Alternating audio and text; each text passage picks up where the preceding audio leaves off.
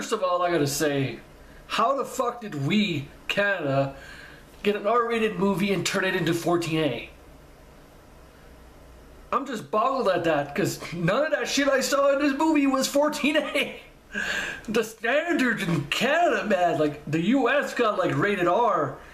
We got 14A, so basically anybody can see it, but fuck, this movie was not 14A.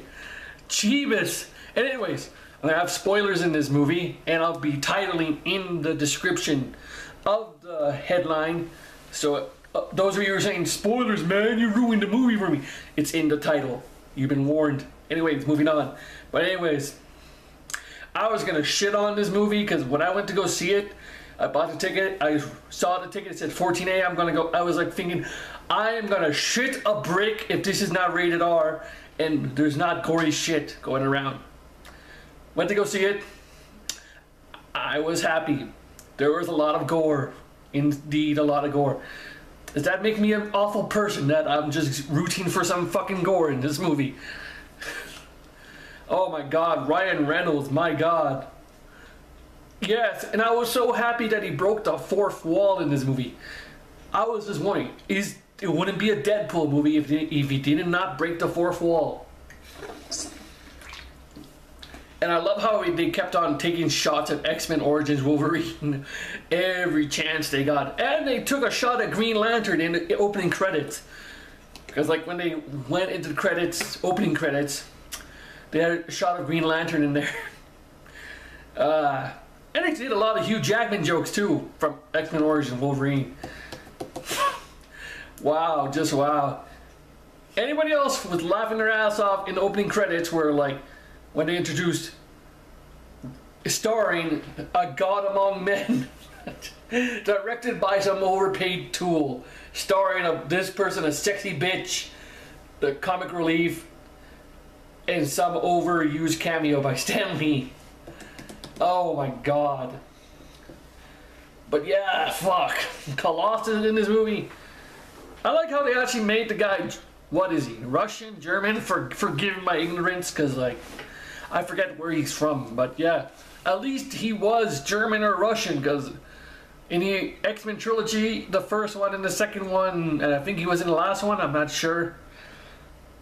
He was not either Russian or German. He was just some American dude. And whatever the little girl's name, fuck, I forget her name, but she has an amazing name, Omega something. That's Omega Teenager something. That's a fucking long name. The one that looks like Shania Twain that Deadpool kept on referencing throughout the entire movie. And I swear to God, you can mistake this for a love story, because they made certain scenes into a love story. The marketing in this movie was fucking genius. Started out as a superhero movie, then we get a love story. I'm going, what the fuck is this? And then we go back to a regular scheduled program. Oh yeah, Stan Lee's cameo was amazing. As soon as you heard his voice in the strip club, like, fuck, you knew who it was. Stan Lee, that awesome motherfucker. That awesome motherfucker.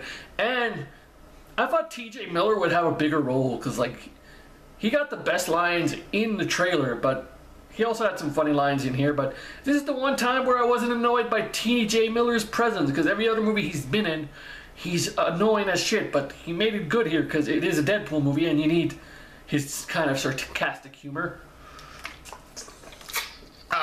What else? God, my throat is parched because I was laughing so hard. Yes, it's that good of a movie. Like I said, how the fuck did it get a 14A when it's rated R in the States? Also, what the fuck is this shit going around where like mothers want a PG-13 rated version of Deadpool because they can't show their sons or daughters? Deadpool is not rated PG-13. Well, it's rated 14A here, but there's a difference. Our 14A is apparently a bunch of bullshit going on. The only time we ever had a rated R here in Canada, well, since I've been alive, was the Jackass movies.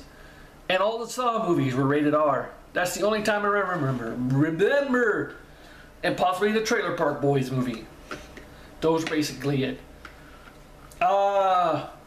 The British evil villain, Francis. I finally understand that joke, because everywhere I go on the internet, they have these Francis jokes about Pine Sol or some kind of sunshine cleaner. And I have no idea what the fuck that's about. I finally know it, because like, fuck. Now that I've seen this movie, a couple of days late, because it came out one day before Valentine's Day. The love interest, she's okay. She got sexier with long hair. I don't know what it is about women with short hair. I don't find them that sexy. But goddamn, as soon as she got long hair, fuck me. But Ryan Reynolds, man, he's a perfect choice for Deadpool. He's the perfect choice for Green Lantern too, but not the other Green Lantern. That was shit. They need to reboot that and put him as Green Lantern again, because I think he's the only one that can do it right. Hell, he was Deadpool before in that god-awful Wolverine Origins movie where they make him Baraka Pool and they sewed his mouth. Hey, yeah, they made a reference to that in this movie. It's like, do you ever shut up or do I have to sew your mouth? And he goes like, oh, people are not going to like that. Shot for that movie. But yeah, how the fuck can you sew Deadpool's mouth open? Not open, sew his mouth shut. What the fuck was I talking about? I don't know anymore. This movie, I swear to God, it's amazingly, it's funny. It has a story. But basically you're just watching it for Deadpool just breaking the fourth wall over and over and over and over. Because that's what he is. I'm surprised he didn't have like his inner monologue, fighting with himself, inner monologue. Because that'd be amazing, but I guess we have to wait for the second movie to come out. Oh yeah, the end credits scene. I love how they took that from Ferris Bueller's Day Off. Because he did the same thing. It's like, you're still here? The movie's over. Go home. Oh my god. And fuck, I got guilt tripped by fucking Deadpool of all people when he at the end goes like, by the way, pick up your trash, bitches, because like, that's a dick move, and looks at us and it walks away. I got guilt tripped by Deadpool. What the fuck? As soon as that's happened, I picked up my shit. I was like, oh, I don't want to be a dick, even though I did it all the other times. And you can tell like the cast members, that's what they're called, because I used to work at theater, and that's what they call the employees, cast members. Yeah, it's a stupid name, but that's what they call them. The cast members were giving us the eye.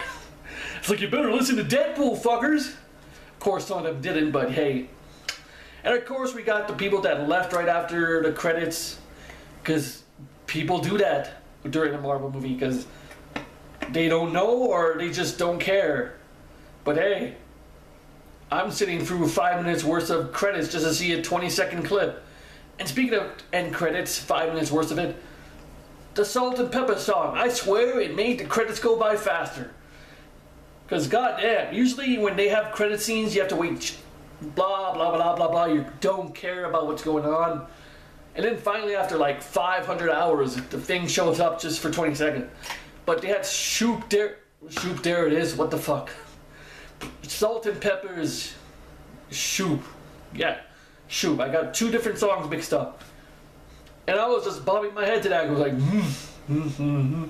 yeah, shit like that. And my buddy's just looking at me, he's like, what the fuck's wrong with you? I go like, I love Salt and Pepper. So that went by fast, just for a Ferris Bueller joke. But yeah, like I said, 14A here in Canada, rated R in the States. I'm still boggled at the mind about that. But anyway, it's a good movie. Can't wait for the sequel. And every other shit that they have planned. And nice breaking the fourth wall, like I said, right? And like inner jokes about how Fox, it's Fox, right, that owns Marvel, Daredevil, and Fantastic Four, I think it is, and Sony owns Spider-Man. I'm mixed up, but yeah, like the joke where they said they can only afford 2 X-Men, which is true, because yeah, it is true. I'm rambling on. That's my review. Go watch Deadpool. It's fucking amazing. Go have some laughs. It's the fucking amazing movie. Like the gore and shit. The gore, I can't specify that enough. Take it easy, Humanoid Nation. Humanoid freak out. Bye.